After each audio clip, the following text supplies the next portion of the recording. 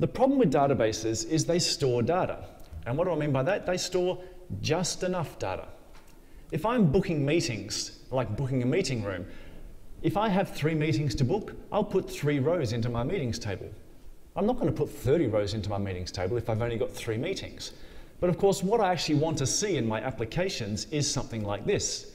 I actually want the whole month with just those rows sort of filling in the blanks. So if I was to do that as a query, I'd actually want something like this. I want 31 days with just the blanks filled in. So I need a 31 row table to use that. But what if I want to see a yearly view? What if I want a 10-year view? The number of rows is arbitrary. So I can't go populate my meetings table with 1 billion rows just in case. That's not intelligent. So I need to be able to generate any number of rows.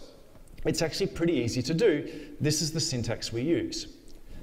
Select levels, give it an alias if you like, from dual, connect by level less than 10. It's not actually a row generation facility. It's actually the hierarchical syntax in Oracle SQL.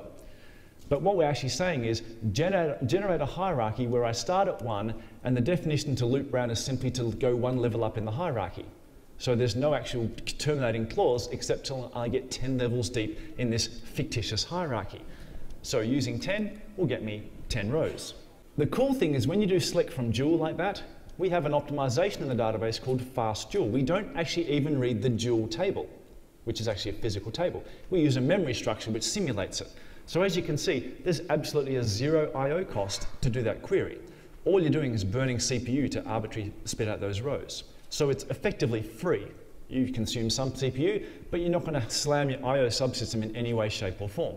And you're not going to pollute the buffer cache. It's effectively just coming straight to you. Take a little bit of care with extremes. If I do less than, say, 1 trillion rows, you get a memory error.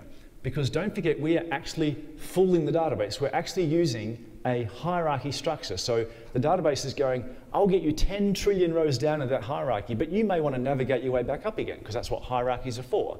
So it's remembering stuff as we go, and you might have some problems. So the way to work around that, just limit yourself to say 1 million or 10,000 and just do Cartesian joins. And then you can generate any number of rows you want.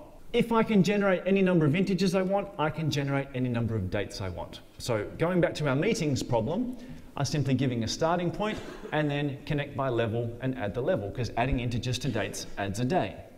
And that gives me the 1st of May up to the 31st of May because I went to the 31 days.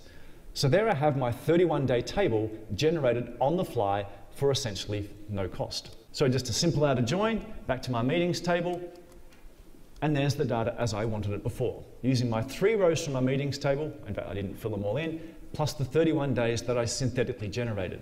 A really easy way of padding out data for minimal cost.